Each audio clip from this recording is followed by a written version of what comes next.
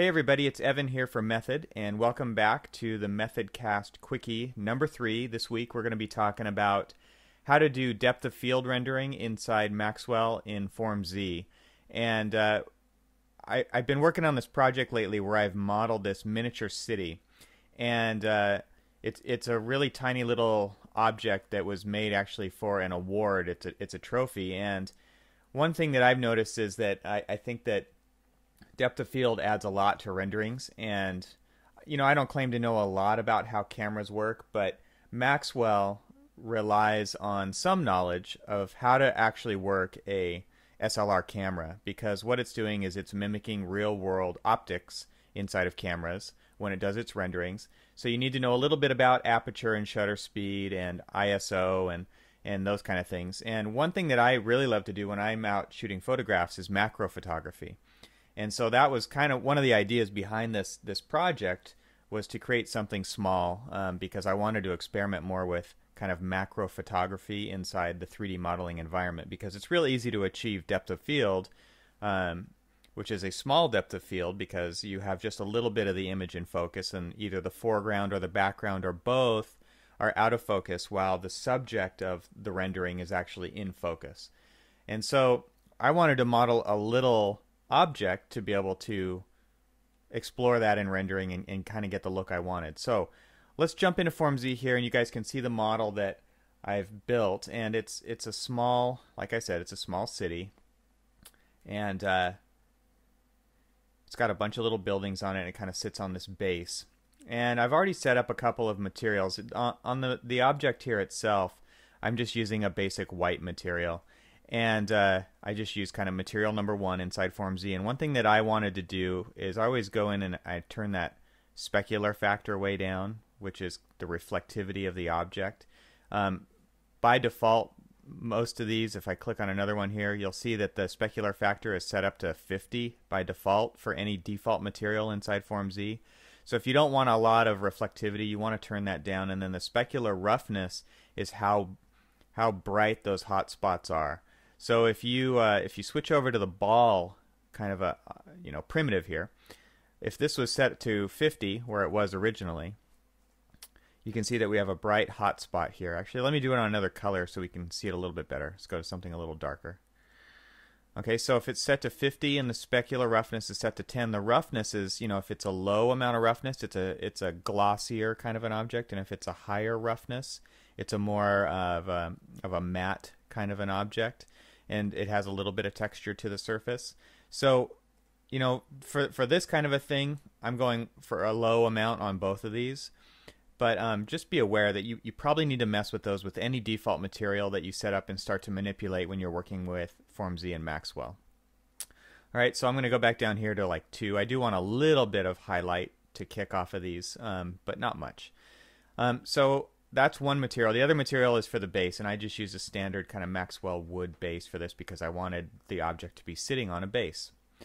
Now, the first thing you'll want to do if you don't have it in the scene already is you want to create a Maxwell light. You'll know that you can't render in Maxwell unless you have a Maxwell light or an environment in the scene.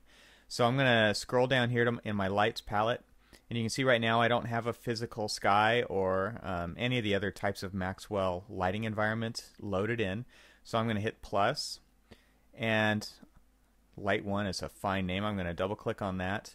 And I'm going to change the type to a physical sky, and that automatically just sets it up to be a Maxwell light, and I'm just going to run with that for now because this is a quickie. I just want to get this done, show you kind of the basics. So I'm going to turn off my original sunlight to get kind of a realistic preview here of what the lighting is going to look like. And the other thing you might want to do is set up the location of that light. So how I usually set up the locations of the lights is I hit the little visibility icon here. And you can see now we see this vector in our image, which is the direction of that physical sky light. And then I click on this little button right here, which allows me to go to a quad view of my whole scene. And I can zoom out. And I can actually see now, here's my object sitting on the base, and here's the location of that light. So with the move tool, I can now click on that light source, and I can drag it around and get it exactly how I want it. So depending on the type of light that you want to get on the scene, you can go ahead and set that up. Oh, and one of the things that I do this mistake all the time is, for some reason, I forget to turn back off my copy attribute. Okay, so if I undo that real quick, I want to make sure I set the move options to self before I start moving the light around. I always forget to do that, so no big deal, but just be aware that happens. The other thing that you might want to do is go into one of these front orthographic views and lower the altitude of the light to get something a little more dramatic. Okay. Once you've done that, click back into the perspective view, and you can turn that quad view back off. Whichever view you're last in is the one it's going to go to when you come in and out of that quad view. Okay, so a little tip there. All right, so let's say that lighting is great, and now let's set up our angle. And I'm going to go to a different kind of a view here to illustrate this. And the way to set up these views when you have really small objects like this is, you'll notice, like when I click on my scroll wheel, when I rotate a little bit, I jump in quite a bit. And that's just the way that FormZ and Bonsai work when it comes to editing your cone of vision. It's not something I particularly like, but it is how it is. So what I'm going to do here is I'm going to go into View, Edit Cone of Vision, and this is how you can make minor adjustments. Okay, so you see now we have this quad view again, but instead of being the modeling environment, this is just for editing cameras. All right, so you can see we have the lights palette, we have the views palette. I'm going to turn my light back off because I don't need to see it anymore. I've got the position set. I'm going to zoom in, and you can see here in my top view, I have the little arrowhead right here, which is our center of interest, and this little dot up here, which is our point of view. So that's where we are, that's where our eye is. And this little arrow down here is what we're looking at. And this is the focal point for any kind of depth of field rendering inside of Maxwell. So I'm going to click on that, I'm going to drag it in, and you'll notice my view, it didn't change at all, but I'm changing my focal plane of what is actually being focused on. Now if I zoom back out, you'll see I also have this cone, and those are different clipping planes for the camera, and these don't really matter when it comes to setting up these different depth of field views, but I do like to kind of keep a compact camera rig here. You can also click on this dot and you can rotate the camera around, so that's your yaw for the camera. So if I click on the dot up here, you can see now I can adjust and get this exactly where I want it, because I can adjust this in very small amounts where my point of view is, instead of using the scroll wheel in the modeling environment. So I recommend when you're final tweaking these views, you want to probably do it in the Cone of Vision editor here. So in all of these here, you can make sure that focal point is exactly where you want it, and wherever this arrow is at in relation to your geometry, that is going to be what the camera is focusing on. So if you want to focus on this front building right here, you want to make sure that your arrow is pretty well lined up with that building there in that view and in this view here. So you'll see I want to pull that so that it's right at the object I want to focus on. And if you really want to focus on it, you'll actually want to move your camera rig to be looking right at it. Okay? So if that's important to you, make sure you do that. Now if I wanted to focus back further into the scene, I would click on that and I would drag it back to the point I wanted to focus on. So if you want some objects in the foreground to be out of focus and some objects in the background to be out of focus, you're going to want that kind of in the middle of the object. If you want the stuff in the front to be in focus and everything in the background, you're going to want to make sure you're focusing on the object you want to focus on. Once you've got that view set up, you can go ahead and close the Cone of Vision. I'm going to hit save real quick just in case something goes wrong here. And what I'm going to do now is go into my display options for Maxwell and just run through some of these things here real quick. One thing that I always do is set a different time limit and sampling level than what it comes with by default. I think the time limit by default is 30 and the sampling level is 25.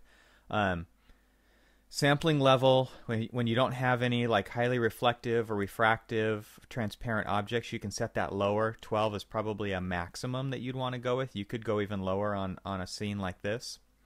I'd probably go up to 16 or 18 if I had a lot of glass kind of objects in there.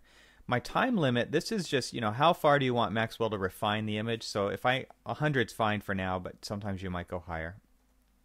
All right, I want it to launch Maxwell. I don't want it to launch anything else. I don't want it to launch Studio. I want it to render right inside Maxwell. So the image, one thing that I do on this, because I don't want the sky background that the Maxwell physical sky comes in with automatically, I make sure I turn on alpha. That's going to give me a black background. And that also gives me the ability to swap out the background later inside Photoshop or whatever image editor you're using. My image format, I usually go with PNG because it's a small file, but it's fully uncompressed.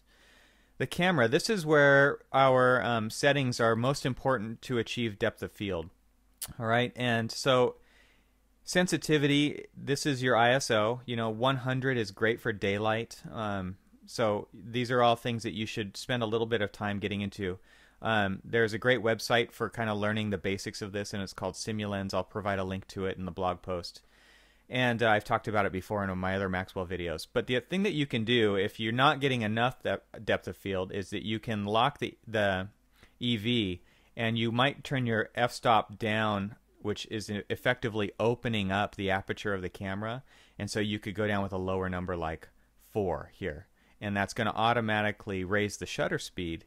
But that may give you more depth of field. And this is something you're going to have to play with. Okay, and so start to futz around with these different settings, and you'll kind of figure out what it means. I'm just going to go back to 8 real quick, and I'm going to just do a basic rendering at this, and I'll show you how the depth of field looks, and then we'll go back and do another one. So we'll kind of do a comparison.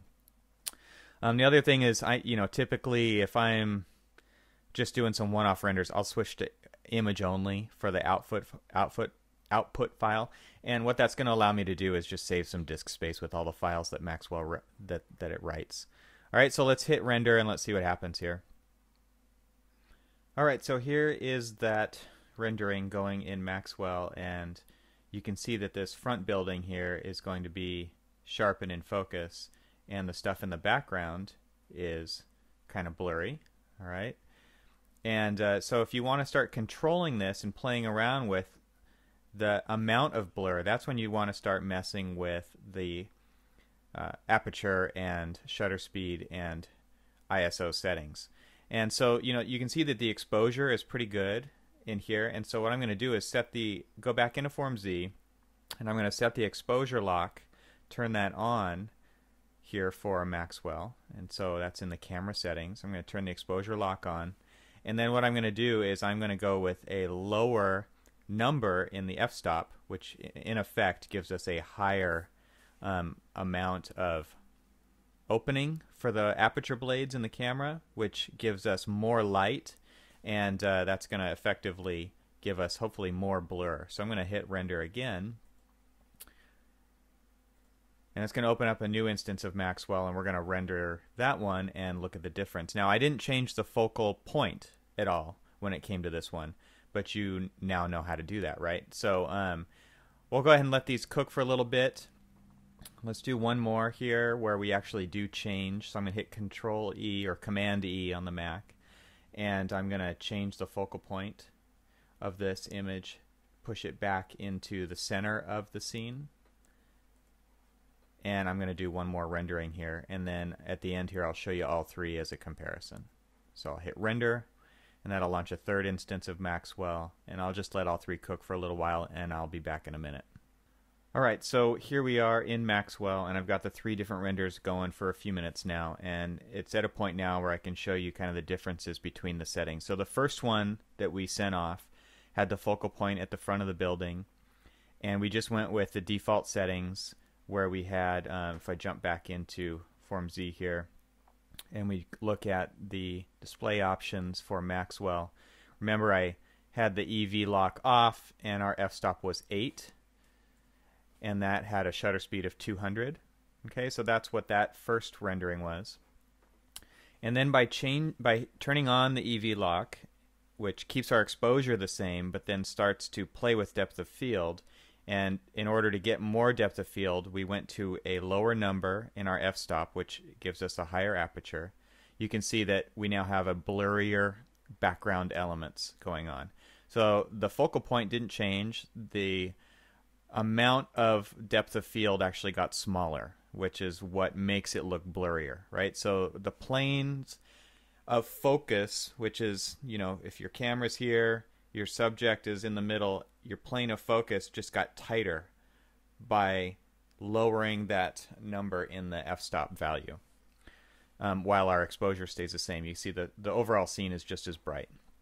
And then the third one, all we did was we left the exposure value and f-stop and aperture the same, or sorry, aperture and shutter speed the same. We just moved the focal point, and you can see here that it pushed back to the center of the objects, so that I have objects in the background are blurry and also objects in the foreground are out of focus.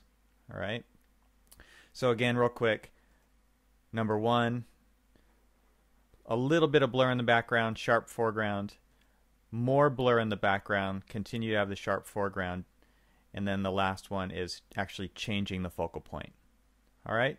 So I hope you have gained a small understanding of depth of field in Maxwell, and that's it for this Methodcast Quickie. We'll see you on the next one. Bye.